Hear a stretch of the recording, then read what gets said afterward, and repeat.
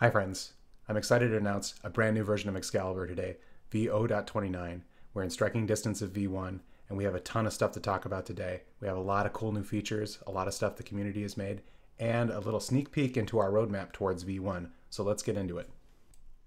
This is a jam-packed release. We have a lot of cool stuff, including an ECS Refactor, a brand new DevTools plugin in Chrome. What? Graphics refactor, a bunch of new things for scenes, new customizable loaders, graphics improvements, including specific settings for pixel art, and many more. I'm not covering everything that's released in this video. Go check out the changelog up on the GitHub release for the very large change notes. There's a ton of stuff here if you want to get into the weeds and read about the details. So hopping right in for the uninitiated, entity component system is basically an entity that holds onto components, and components have data, and systems implement the behavior. To define a new component, it's actually as simple as extending the Excalibur component type and then putting whatever you want in there. Adding your own system is pretty similar. All you need to do is extend system, add your system type to either be update or draw, and then once you have that, you can use the world to grab a query for all of the entities that match your specific component. And then you can loop through them and do something with those. Adding a system to the current scene isn't too difficult. Just pass the system constructor to the current scene.world, create your actor or entity, and add that component, and you're off to the races. We have a brand new DevTools plugin now available on the Chrome Web Store. This is super useful for debugging your games and finding performance problems. Here's an example of us running the DevTools on a live game. As you can see here, we have the inspector panel where you can see all kinds of things about entities. You can remove entities. You can see the current scenes. You can also trigger the test clock, which will go frame by frame. In the performance tab, you can see your FPS and your frame budget. So you can see what things are taking a long time, or what aspects of your game are taking a long time. You can also toggle the debug draw settings and turn on as many things as you want. So you could just light up all of the things here, and then you can also change their colors. So if there's a color that isn't suited to you, you can go ahead and change that out. The DevTools extension is of course open source. And if you'd like to get started in open source, we have a huge laundry list of features that we want. So go ahead and open a PR. And that would be a huge help. One really cool new feature is the ability to have scene-specific input handlers. So on the left, you can see that you needed to keep track of your subscriptions so that you could clean them up later so they didn't fire in other scenes since they were attached to the engine. And the right, you can just attach them to the scene input and they will only fire when the scene is active. Another really cool new feature to scenes is the new scene transition API, where you can smoothly transition between two different scenes. We have the fade in and out, where you can pick a color to fade in and out of. And we also have a crossfade transition that you can crossfade between two different scenes. It's pretty easy to define a transition. Just add it to your scenes collection in your engine constructor. New to scenes is the ability to define per scene loaders. So you can see here when I transition between one scene and the other, the loader was popped, but it will only load those resources the once. So the second time I come in here, it doesn't need to load it anymore. To handle this, there's a new lifecycle hook on scenes called onPreload that you can extend and add any resources you want. And in here, I'm adding the onActivate for music.play and music.stop. The cool new features for scenes don't end there. We have a brand new way to customize your loaders. So in this example, I wanted a violet loader that went from 0 to 100. So in order to do a custom loader, you throw it on your scene collection here as a custom loader here. And to get a custom loader, you extend the Excalibur default loader. And then that comes with a few lifecycle hooks. On before load is before anything loads at all. On after load is after everything is loaded. On user action is when you need a user gesture to do something. For example, unlock the audio context. And then on draw obviously draws the loader to the screen. We have a new pixel art preset called pixel art equals true that you can pass to the engine constructor. And you're seeing that on the right. and it removes all of the artifacts that you see on the left where you get kind of this shimmer effect. It's a huge win for pixel art. One of the biggest new features is a new resource type called FontSource that was implemented by Jennings. This is super awesome. It will guarantee that a web font is available for you when you need it. Huge thanks to Jennings. He's been a total MVP and hanging out with me late nights on Discord, helping me solve problems. This is super awesome. A community member has built a new officially blessed CLI to generate projects in Excalibur. It uses all the templates from our GitHub, and Manu has done a fantastic job building this, because now you can get started building games right away with all of the boilerplate hassle. Pretty cool. Next up, we spent a lot of time updating our integrations. We have a new LDtk level editor plugin, we have a new Sprite Fusion plugin, and a brand new rewritten from the ground up tiled plugin, which is a super mature plugin. And all of these will help you make levels super quick and super easy. Let's dive into them. First up is the LDtk plugin, which is a super great editor. I really recommend you try this out in your next game jam. The user experience is super slick, super useful for level design. You can do multiple levels here in one kind of fluid screen. And here, Excalibur uses the different types of layers, like the integer layer for doing solid walls. So that's that gray wall you see there. And then you can use objects for objects in the game. You can go ahead and move them around like you see here, and you can see that the player moves around. Pretty slick stuff. Now we can see how the plugin works in the code. You'll notice that all you need to do is add a factory for the entities that you want to generate, and then add it to the scene. The resource itself just points right at the LDtk file, and then you can configure different path maps for different bundlers. For Sprite Fusion, we made a new plugin here, and Sprite Fusion is a completely online level editor, and you can go ahead and build solid layers, which are known as collision layers, and those will work in Excalibur as well. In the editor, it's very similar to what you saw with the LDtk. You just add it to the scene, and for the configuration here, it's a little more complex because there's less metadata in Sprite Fusion to work with, but roughly the same. And in the resources area, all you need to do again is point it at the Sprite Fusion JSON file and the path to your sprite sheet, and then you can set up entity factories to generate new entities. For tiled, similar deal.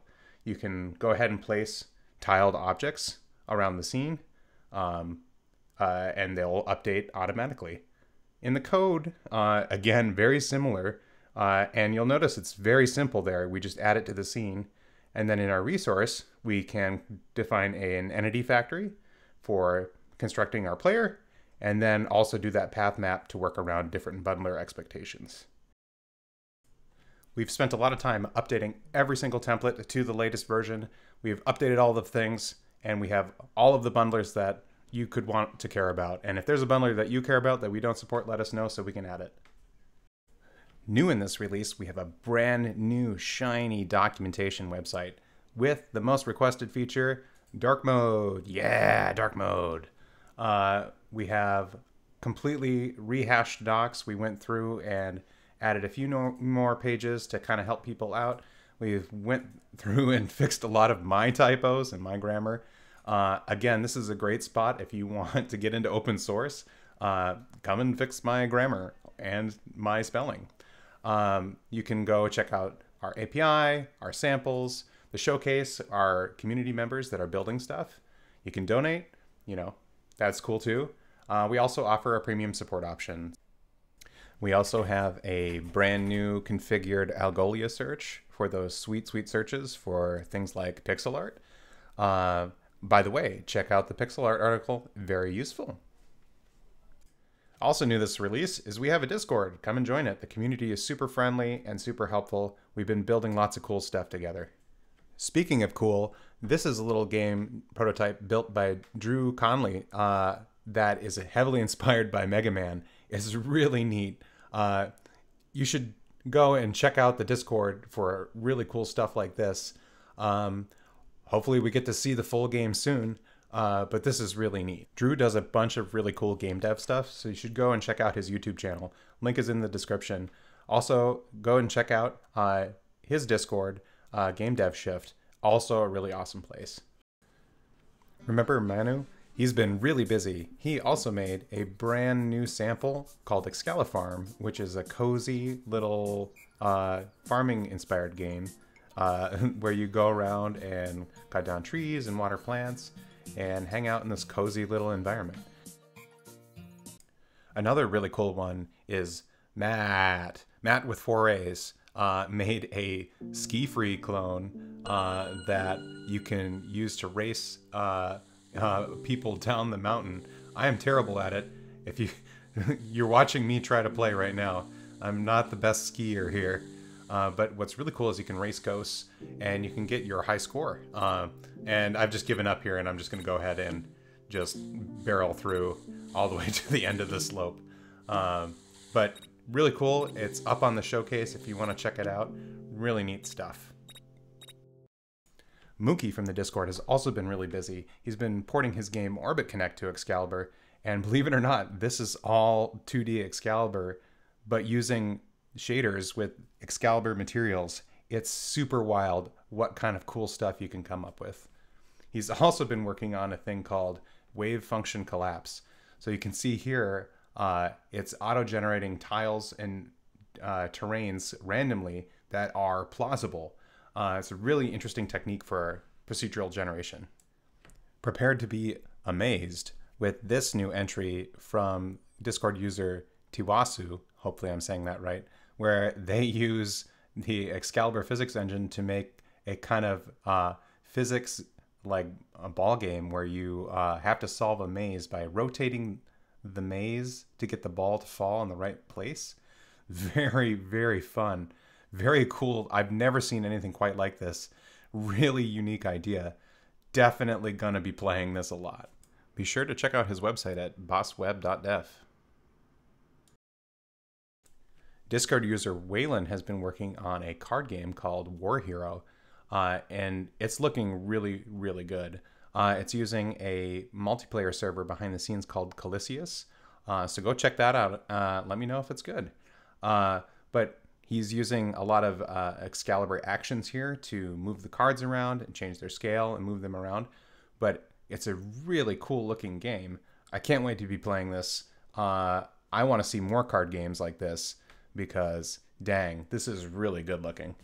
Another really cool multiplayer game by Discord user Mamflo looks like an action RPG, and it looks awesome. Like, it looks like kind of Realm of the Mad God.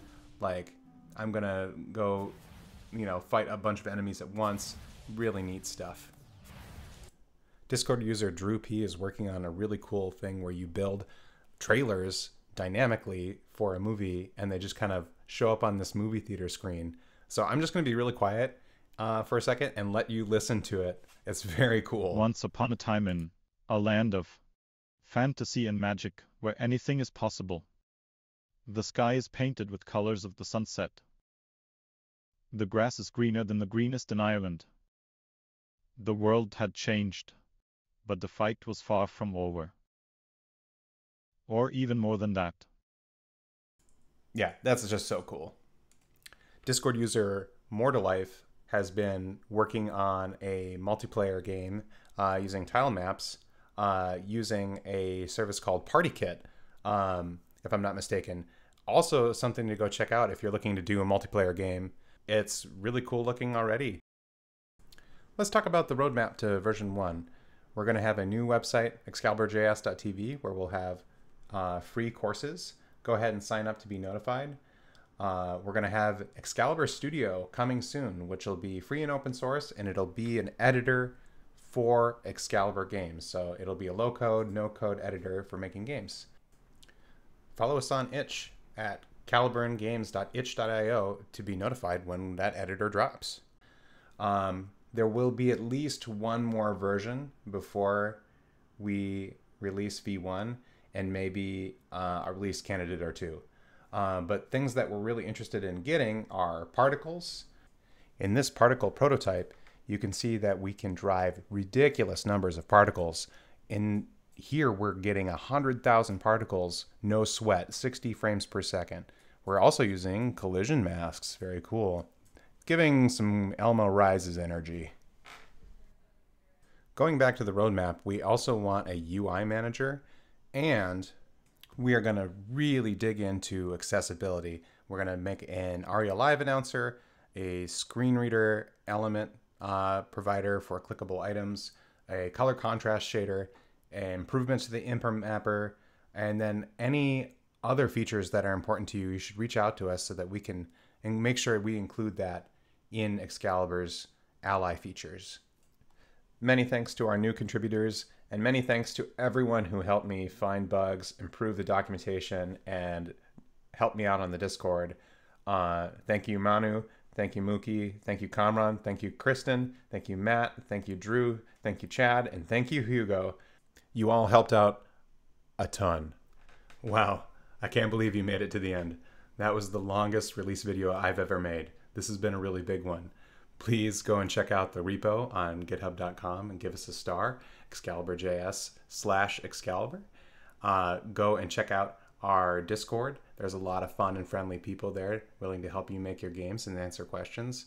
Go check out our samples. We got a lot of them. And then go check out the Getting Started documentation as well. And you will get going and making games today. Awesome. Well, thanks again, and bye.